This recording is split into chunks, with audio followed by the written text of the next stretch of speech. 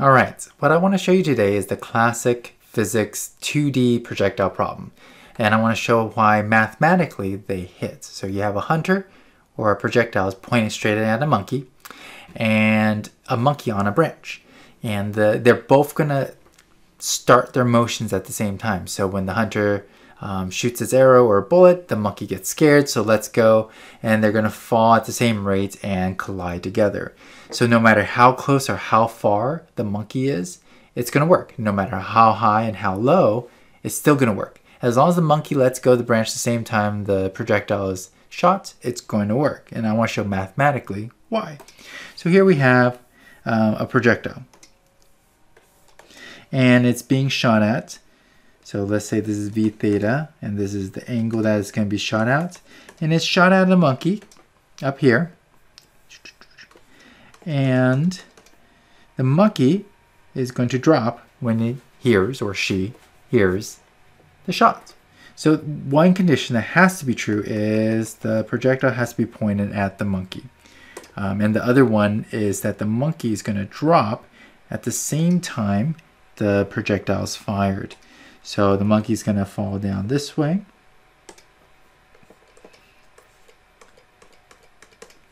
And the projectiles are going to follow it. So if the projectile is shot, it's going to go curve at the same rate and hit the monkey. Now conceptually it makes sense. The bullet should be here. That's the goal. So if there was no gravity, the bullet, by the time it travels here, should be up here because you're pointing directly at it. Now, so imagine the bullet should be here, but if gravity's pulling on it, it's pulling at it from here to here. So it's going to drop this much. And that drops the same amount as the monkey. So it should hit no matter what. But like I said, I want to show it mathematically. A couple of things I want to label is that for the blue, or the projectile, this is we're going to call dx. And we're going to call this dy of the bullet or projectile. And then for the monkey side, I'm going to call this dy of the monkey. And then one side note is I'm going to call this whole thing h. This is where the monkey is on top of the tree. So we're going to try to solve this and show how we can make them all alike. So in order to do that, I'm going to pick, I'm going to kind of spell out all the variables and then come back to it. So first let's do the projectile part. So we have vi, vf, a, t, d. Then we have d, v, t for the horizontal part. So for the projectile, you have two sets of data, or two sets of variables. One is vertical and one is horizontal. Now, for the monkey, we have it just going up and down. So it's just vi, vf, a, t, d. Now, I purposely left everything vague and I didn't label it because I want to see what's the same in all three different situations. So remember, this is technically the projectile, but it's broken up into its components. This is just the monkey. The monkey isn't doing anything else but falling down. So let's kind of put in things that we know are true. And then if it's related, what are they? So first thing is, since the monkey's dropping, this is 0. Makes life easier because then we only have one vi, which we're going to keep that way. This d, we're going to label dy of the monkey. And then this we could just label as negative g for gravity. And let's look over here. This one we labeled as dx. This one is technically v theta cosine theta. And this technically is v theta sine theta. So if I need to be more specific, then I'll do that. But right here, there's only one VC, so we can keep it that way. And because this VI is 0, we could just use VI, just to make it easier, because I don't want to write out V theta sine theta like 20 times. Acceleration here is also negative g, or negative 9.8. And the dy, or sorry, d is going to be called dyb. That's what we labeled it over here. So that's what we have. One thing that we don't care about is final velocity. And the reason is because we don't really care how fast the projectile is moving or how fast the monkey's moving. All we want to know is that this height is equal to or how much the monkey dropped, or h minus dym. That's what we really want to know. Are the projectile and the monkey going to be at the same place at the same time? So now we have 1, 2, 3. All the t's are the same because that's what's connecting them. So this t is equal to this t, which is equal to this t. And like I said, all three things must hit the monkey in order for it to work. So these are all the t's are the same. All right, let's do this.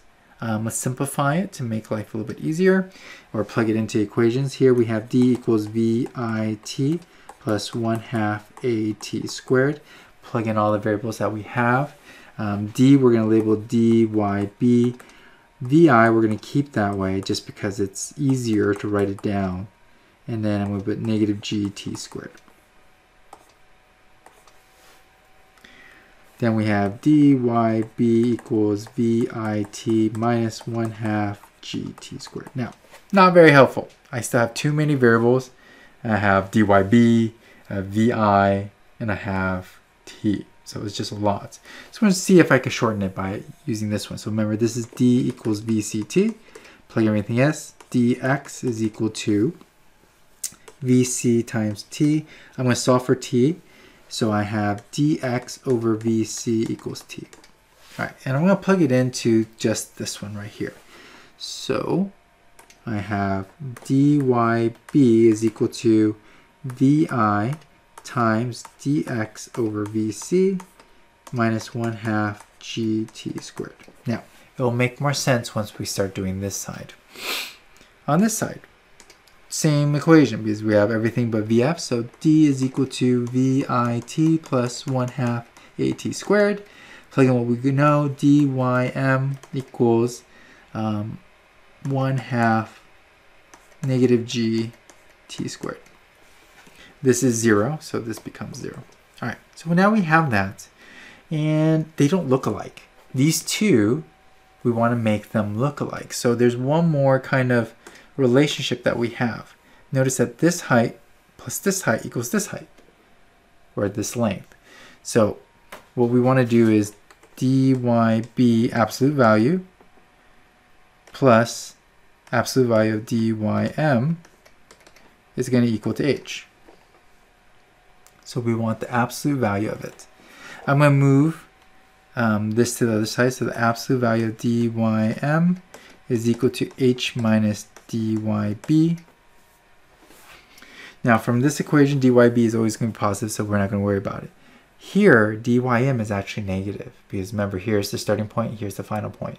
So we want to put a negative somewhere to kind of cancel it out, because the answer is going to be negative, so we want to get rid of it. So to get rid of it, you just put a negative in front of it. So negative dym is equal to h minus dyb, and I'm just going to multiply everything by negative because I want to make it positive. So it'll be dym is equal to negative h minus dyb.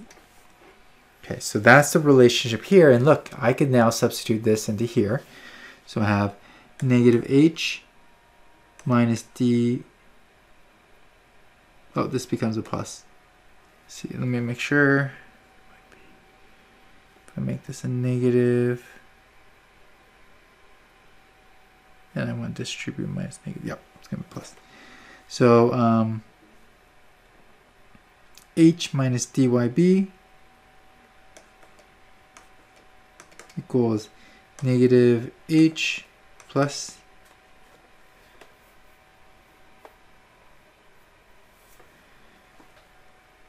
see, I messed up, sorry.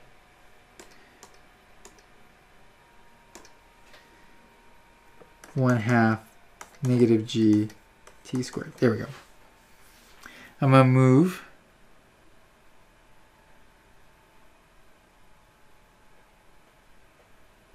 this one's positive. I'm messing up. Okay, then move this one over. So you have dyb is equal to h minus 1/2 gt squared. Now, I messed up right here. This is a positive right here. So when I substitute, it should be negative plus dyb. Okay, I think I'm all good with signs.